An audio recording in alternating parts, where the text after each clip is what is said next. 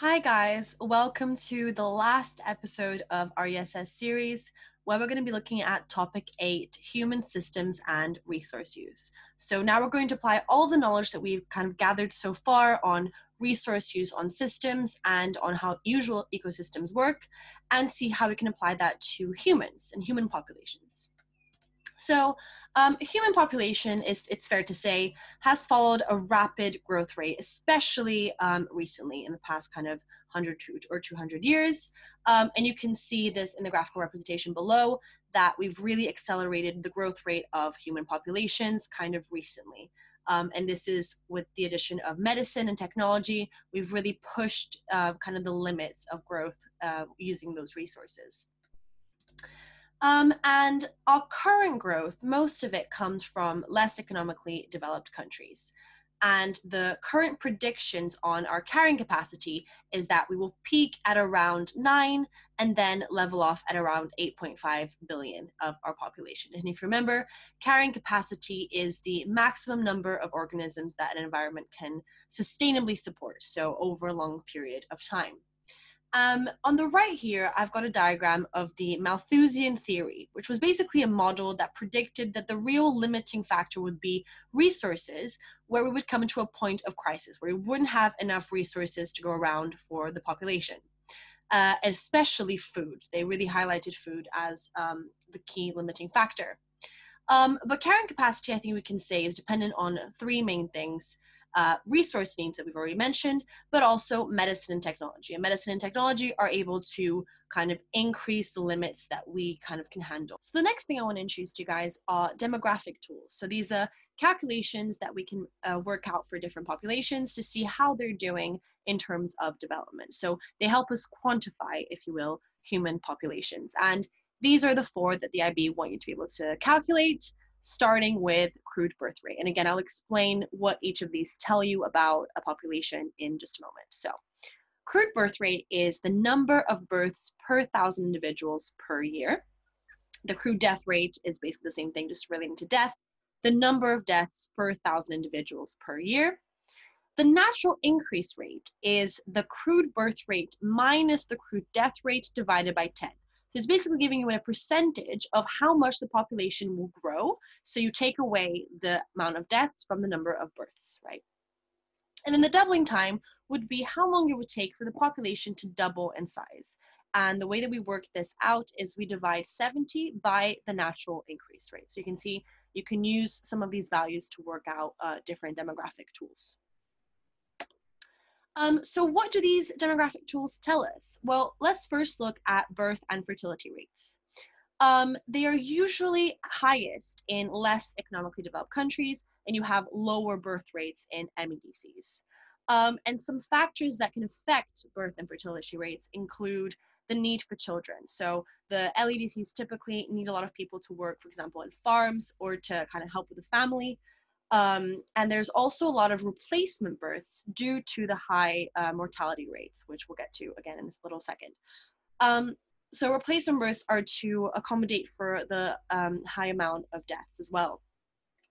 Of course, level of education and employment, maybe you guys have heard about this, kind of empowering women and giving them opportunity to be educated and to get jobs reduces the number of birth rates. And we see this a lot in MEDCs. So the more education and employment they have available to them, the less babies will be born.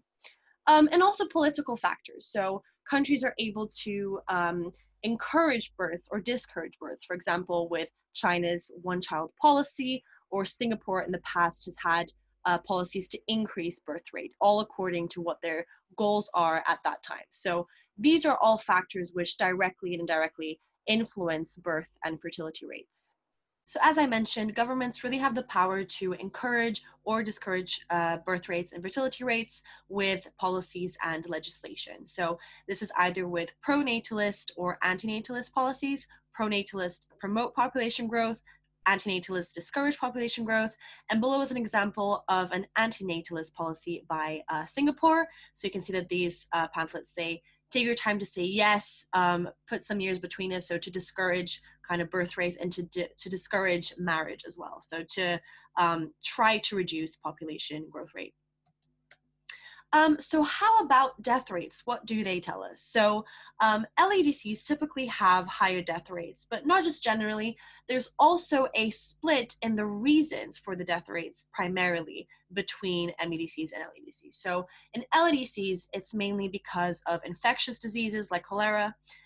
So they have high death rates and low life expectancies because of them. So there is poor access to water, housing efforts and sanitation aren't at a great state right now, but with improvement, you can of course decrease death rates and improve life expectancy. But these are the main factors that promote death rates in LADCs. In MEDCs in comparison, they're more due to degenerative diseases like strokes and cancer or heart attack. But in general, MEDCs have a low death rate because of access to high quality healthcare, nutrition, and sanitation. So the life expectancy in MEDCs is typically higher. So now I want to talk about something called age-gender pyramids that I think are really interesting to discuss and useful as well, because they allow us to predict human population growth, and they show you the different stages of the demographic transition model, starting with stage 1 and ending in stage 4. So they basically show you a split between male and female of how many individuals are present in a population of different ages. So we've got age on the y-axis. So you can see that in stage 1, when we're in an expanding population, there's a high proportion of individuals at younger ages, but not many at higher ages. And you can see that the curve of kind of death is showing you that a lot of individuals are dying before they reach the oldest age. So this shows you that there's high birth rates, but high death rates, and that's usually indicative of an LADC, a less economically developed country. As we move through the stages 2 and 3, you can see that the shape changes to more of a contracting shape.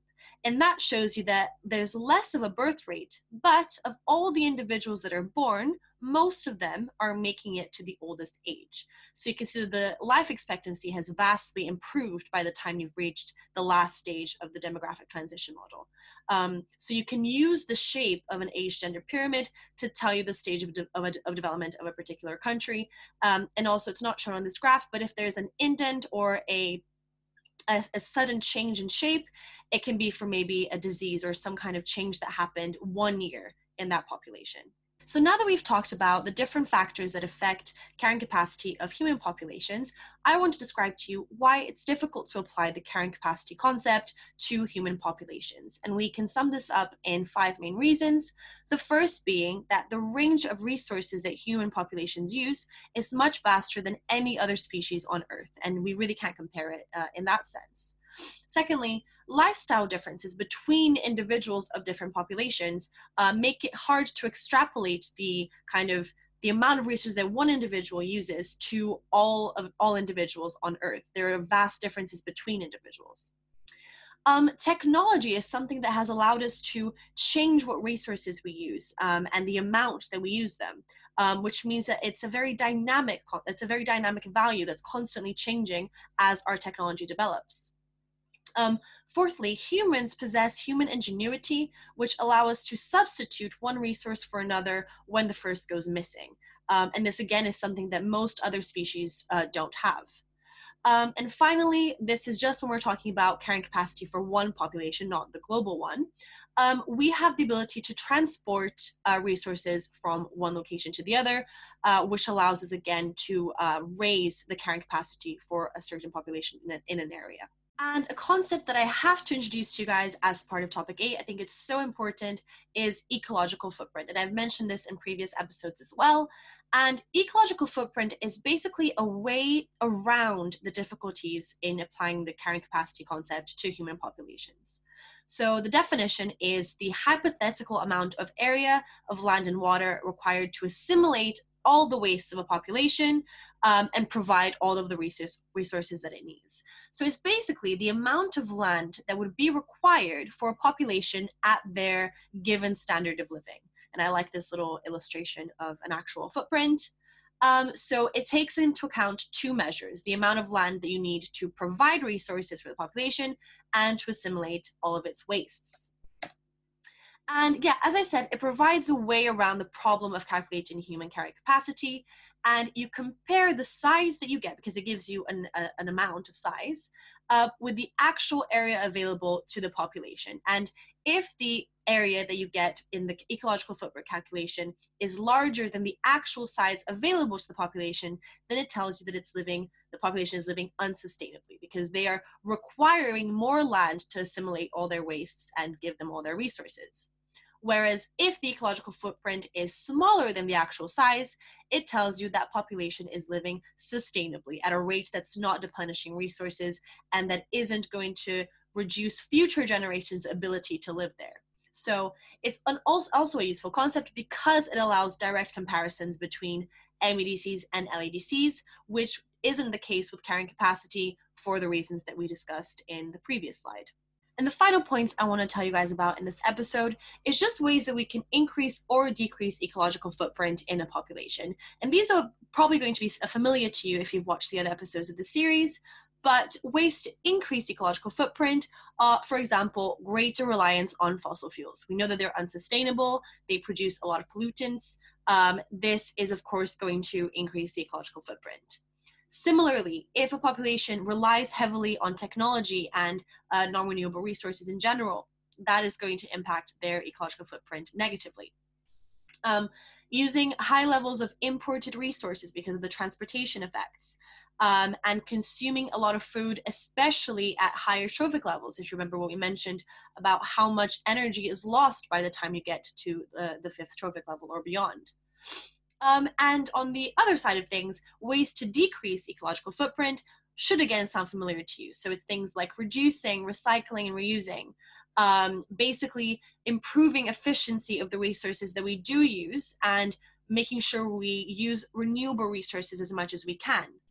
And reducing population growth to reduce resource use, and taking care of the pollution that we produce.